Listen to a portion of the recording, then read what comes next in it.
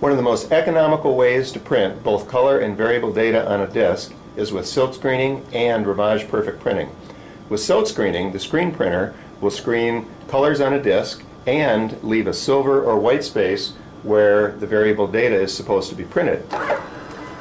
Then what you need is a system that's capable of taking the disk and orienting it properly, because the disk has been spinning around in a recorder. So it will orient the disk, put the disk into the printer, and the printer will print in the space designated. This is very economical. You can get the color screen printed on a disk for less than 5 cents, and the variable printing, since you only used an inch of ribbon, is about 1 penny.